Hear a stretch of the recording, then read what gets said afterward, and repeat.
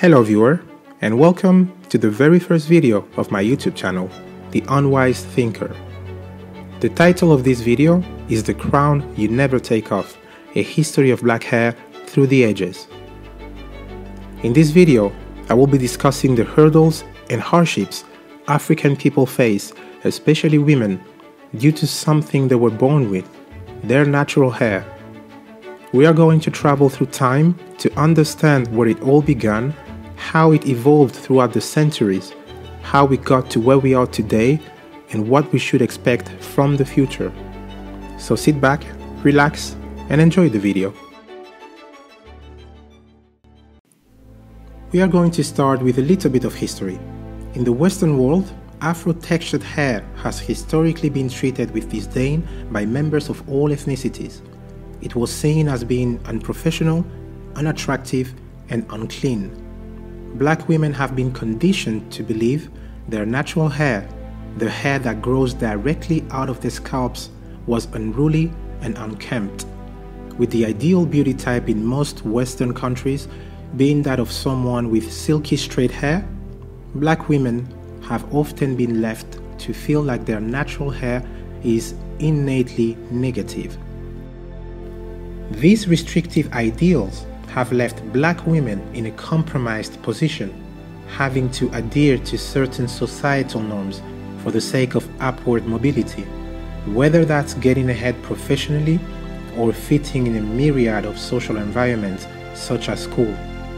As we've seen countless times, black women are sometimes punished or shamed if they choose to do otherwise, and a good example of this is the case of Pretoria Girls High School in South Africa, whose discriminatory code of conduct sparked protest from its students in 2016 due to its language that implied Afro-textured hair the Black is Lives messy. Matter movement. The schoolgirls are saying the school management allegedly threatened them.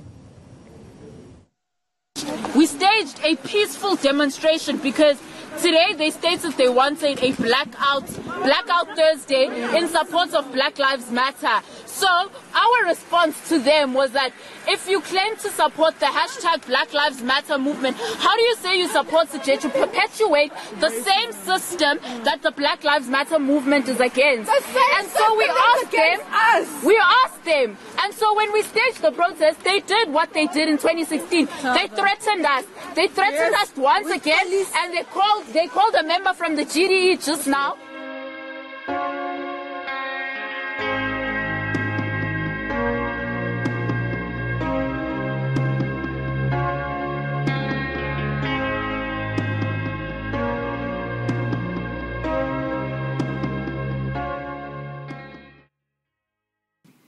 And now, let's take a quick look back in history.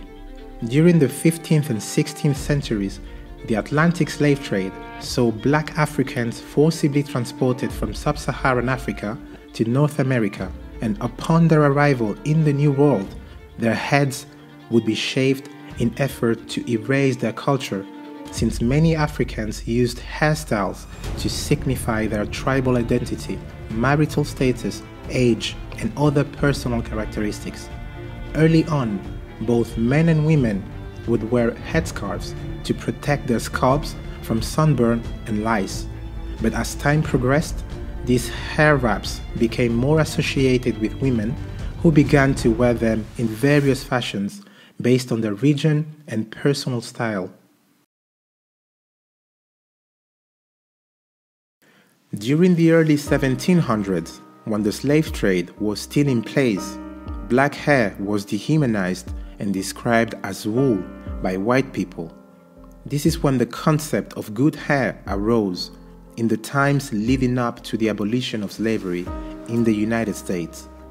This concept created a damaging narrative that would shape the way black hair was viewed for centuries to come. Good hair was associated with Caucasian textures, softer, smoother, lighter, and longer. Meanwhile, black hair textures were considered bad. Enslaved people who worked in the home did not wear headscarves as field laborers did. And as they were often children of a white man in the family that owned them, they were more likely to have straight hair than kinky or curly hair. This was done for convenience and to conform with Western beauty standards.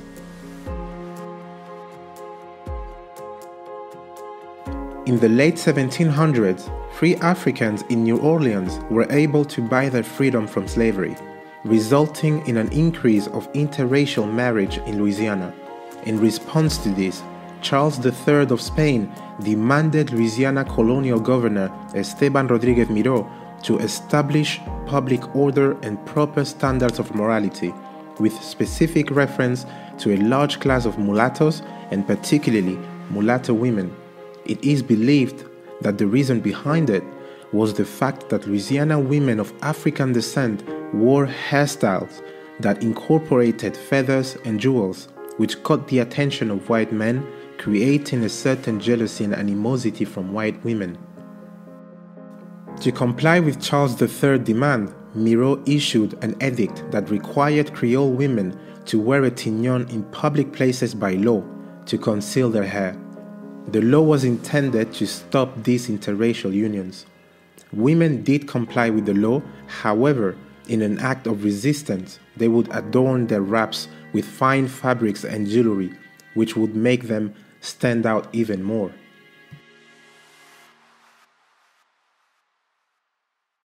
As time progressed, the influence of Western beauty standards started to appear amongst the black community, and by the late 800s, African American women started to straighten their hair to meet the Eurocentric vision of society.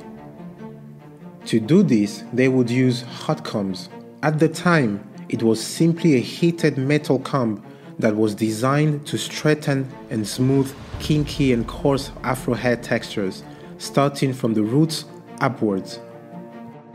While many women, including white women, used hot combs to straighten their hair for various reasons, the tool gave black women the chance to have the so-called good hair they were taught since childhood they didn't have. Straight hair was not only deemed more attractive, but it elevated a woman's personal, social, and economic status, and could even result in more opportunities for success. One of the pioneers of this comb and other beauty products was Madam C.J. Walker. She was an African American entrepreneur, philanthropist, and political and social activist. She is recorded as the first female self-made millionaire in America in the Guinness Book of World Records. Walker made her fortune by developing and marketing a line of cosmetics and hair care products for black women through the business she founded, Madam C.J. Walker Manufacturing Company. Through her company, she was able to hire many women that she trained as licensed agents and taught them the Walker system. Her employees earned nice commissions, which allowed these women to become financially independent. She even built the mansion where she resides with African American labor, and it was designed by an African American architect. Throughout her life, she fought for the rights of African Americans and donated large sums of money to help the progress of her people. At the time of her death, on May 25, 1919, she was considered the wealthiest African American businesswoman and the wealthiest self-made black woman in America. In her will, she donated the third of her wealth to various charities.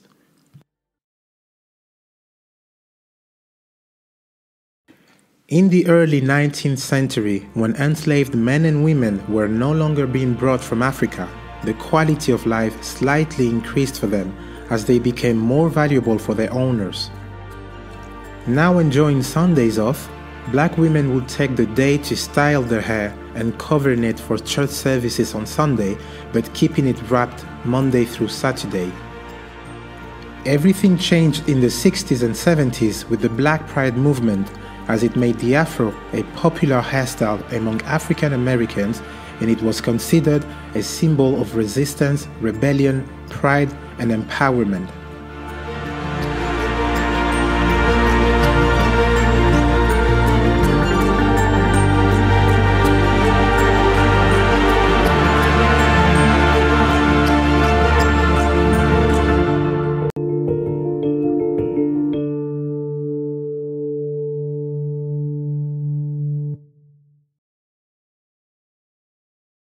Fast forward 40 years and we are now in the 2010s. During this time, natural hairstyles saw an increase in popularity in response to various black celebrities who decided to wear their natural hair. However, the popularity also resulted in increased attention to dress codes and hair regulations as African American workers and students across the US and other countries were subjected to punishment due to their hair. Because of awareness to this issue, the US state of California passed the Crown Act in July 2019, which is the acronym for Create a Respectful and Open Workplace for Natural Hair. Hair discrimination has and continues to be one of many controversial inequities members of the black community face in schools and workplaces across the U.S. Many people have sacrificed education, jobs, and other opportunities due to discriminatory dress codes and hair policies. Now the Crown Act, first passed in California, is one step closer to becoming a federal law. It would prohibit schools and workplaces from discriminating against a person's hairstyle, such as locks, braids, twists, and knots. Companies like UPS are already changing their long-standing restrictions on beards and natural hairstyles. So for more on the challenges that black women... This was the first legislation passed at the state level in the United States to prohibit such discrimination, and it was passed unanimously in both chambers of the California legislature by June 27, 2019, and it was signed into law on July 3, 2019. With this act, California became the first U.S. state to prohibit discrimination against workers and students based on their natural hair. It is a step forward, but in reality, straightened hair is still considered today the more professional hairstyle in the workplace across countries with African descendants of the diaspora. There is still a lot of work to do to make sure future generations of black women won't have to go through the same struggles as their ancestors did and as many black women still do today.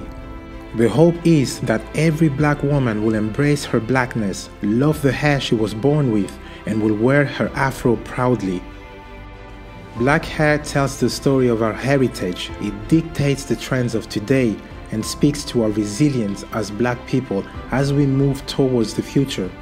It will continue to be a symbol of strength, illuminating our identities however we choose to wear our crown.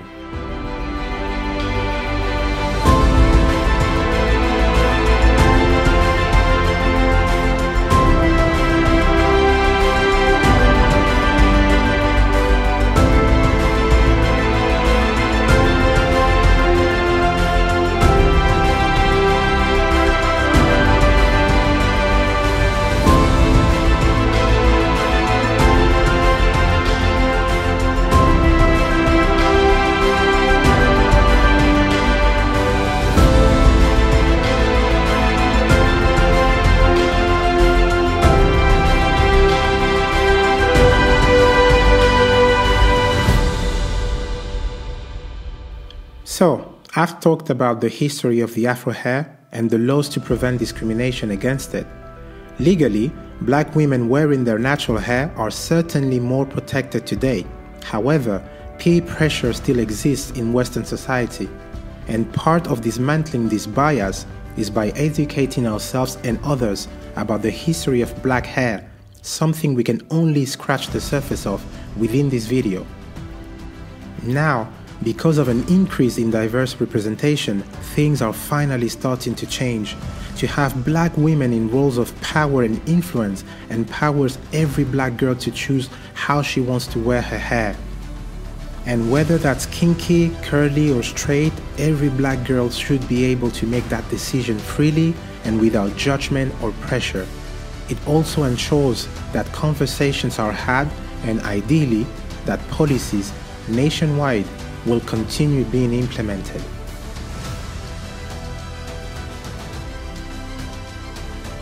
That will be all from me today. Thank you if you watched the video to the end. Hopefully you learned something new, and please don't hesitate to leave your comments down below. I would love to have your thoughts on this topic. Maybe something I left out, something I should have added to the video, or some of the facts within the video that I should correct. General feedback, everything would be great. If you like the video and you would like to see more, please subscribe because I will be posting videos regularly about general knowledge and different topics about the Black community. That's all for me today. Thank you and see you in the next video. Bye.